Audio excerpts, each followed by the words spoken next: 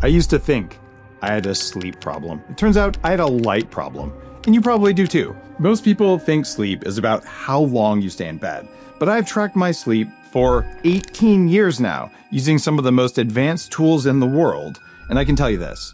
You can sleep 8 hours and still wake up feeling like garbage. Why? Because your sleep quality has almost nothing to do with time and everything to do with light. What I'm about to show you challenges the typical advice about sleep. Because if you think the secret to feeling rested is just go to bed earlier, what you're going to learn next will surprise you. Most people are obsessed with the number 8. 8 hours of sleep, 8 hours of work, 8 hours of play, 8 glasses of water a day. We've turned sleep into a math equation. But here's the paradox. Millions of people do sleep for 8 hours a night and they still wake up exhausted. No energy, brain fog, zero recovery. So what's wrong? Your body cares about when you sleep and how well you sleep. And that is entirely dictated by your circadian rhythm. Your circadian rhythm is your internal clock. And light and darkness hardwire your internal clock, and they're the most important signals. And this rhythm doesn't just control sleep. It governs your alertness during the day, your reaction time, your memory, your coordination, even your willpower. Every system in your body runs on this internal clock, which means if your rhythm is off, your performance is off, no matter how hard you try to push through it. NASA has extensively studied the effects of the circadian rhythm, and they'll tell you it's important to stay aligned with your natural circadian cycle if you want to perform well. Your sleep quality depends on how well you're aligned with your rhythm. If your circadian rhythm is out of sync, it doesn't matter if you sleep 6 hours or 10 hours, you'll still feel like you got hit by a truck. And it's not just about feeling tired. A misaligned circadian rhythm can wreck your performance, and in some cases, it can even cause disasters. NASA officials made the call to launch the Challenger after working 24 hours straight. That mistake killed 7 astronauts. Crew fatigue and disrupted sleep schedules caused the Exxon Valdez oil spill, which is one of the worst oil spills in history. Well, it was caused by circadian disruption and lack of good sleep. And in Britain, experts estimate that workplace accidents tied to sleep issues cost £100 million every year, which is about $130 million today. They didn't mention it, but people probably also gained £100 million because they didn't sleep well. But that's a different issue. This isn't just about sleep. It's about performance, safety, and the price we pay when we ignore our biology. Signals from your environment control your circadian rhythm, and the most important one is light. Specifically, the natural light-dark cycles that we humans evolved to use. When those signals are off, like staying up late under artificial lighting or waking up to darkness and screen time, your internal clock goes haywire. You might fall asleep, but you don't hit deep sleep. You don't hit restorative phases that your body needs. And a misaligned circadian rhythm creates sleep inertia. That heavy, groggy feeling in the morning that feels impossible to shake. A broken circadian rhythm also disrupts deep sleep, it shortens REM, and it throws off your hormone cycles like cortisol and melatonin, or even testosterone, which are the chemicals that manage energy and mood and metabolic function. So the quality of your sleep depends on when you sleep, not how long, at least not very much. And if you're not aligned with your circadian rhythm, even a full night of sleep can leave you more tired than when you started.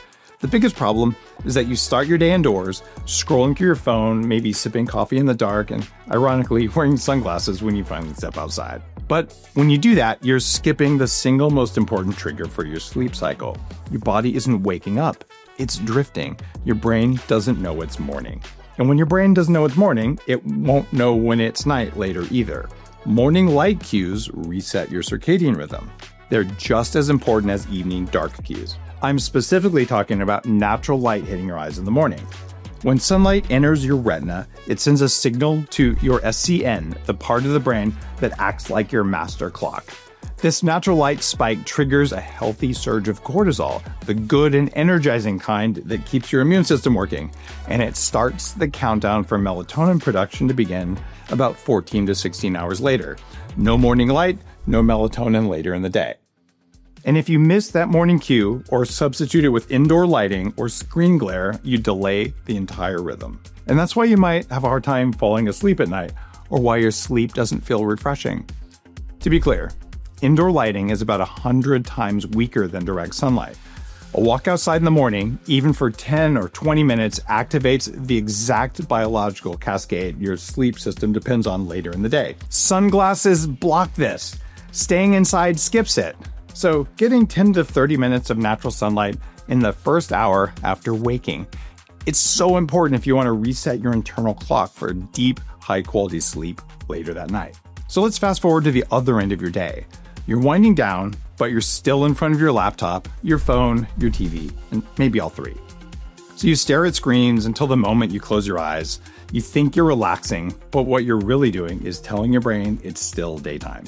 And when your brain thinks it's daytime, it refuses to power down. Blue light from screens, LED lights, and overhead lights suppresses melatonin production by up to 85%. Melatonin is your brain's sleep hormone. It doesn't just help you fall asleep. It governs how long you stay asleep, how deeply you rest, and how refreshed you feel in the morning. Exposure to blue light after 9 p.m. delays REM onset and reduces deep sleep. That means your sleep gets lighter, it's more fragmented, and it's less restorative. So you might think the solution is to live in darkness, but really, it's about shifting the light. Warm tone bulbs, dimmer, amber lights, and best of all, red lighting at night can signal to your brain that it's time to wind down. Blue light blocking glasses can limit melatonin disruption, but they don't help very much with sleep. You actually have to have something like the TrueDark glasses that block blue light and other colors in order to get the full benefits of changing the light.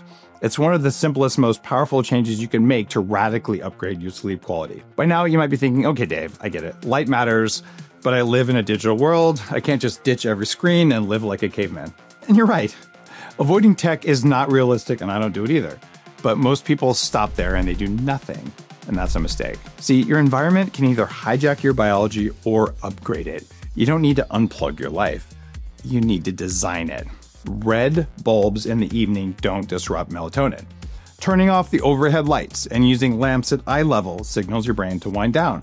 Because your brain is kind of smart. It knows that if the sun's directly overhead, it's the middle of the day, and it doesn't know the difference between a bright light above you and the sun. And blackout curtains, they prevent ambient street light from sneaking in. You might think that doesn't matter, but a study in Japan showed that ambient light from streetlights increased depression by 69%. This really matters. Even tiny device lights like your router or alarm clock can delay melatonin if your eyes catch them in the middle of the night. Screen filters and junk light blocking glasses give you control without cutting you off. And a simple wind down routine like no screens for 60 minutes before bed can dramatically improve your sleep quality, and you go to sleep faster too. The goal is to design your environment for maximum sleep efficiency. Now, you might think that you've optimized your evening for the most efficient sleep, but this is exactly where a lot of people go wrong. You stay disciplined all week, and then the weekend hits, and suddenly you're going to bed at 1 a.m. and sleeping in until 10. You tell yourself you're catching up on sleep, but what you're really doing is throwing off your entire biological clock. Most people don't realize that changing your sleep and wake time, even by just a couple hours, is like giving yourself jet lag without ever leaving your zip code. Scientists actually call this social jet lag, and it's not just about being groggy on Monday. It wrecks your metabolism, it slows your reaction time, it breaks memory consolidation, and it'll disrupt your mood. So understand, your circadian rhythm is not just a sleep timer, it regulates your hormone cycles. When you shift your sleep schedule on weekends, your body spends half the week trying to recalibrate. You're starting every Monday in recovery mode, not performance mode. So you need to go to bed and wake up at about the same time to feel well rested all week.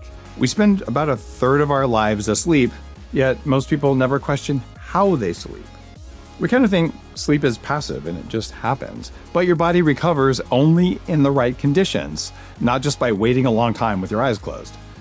Every signal you send your body after the sun goes down is either a reminder of ancient rhythms or a disruption of them. So tonight, when you reach for your phone under an LED light at 11 p.m., ask yourself, are you in charge of your environment, or is your environment in charge of you?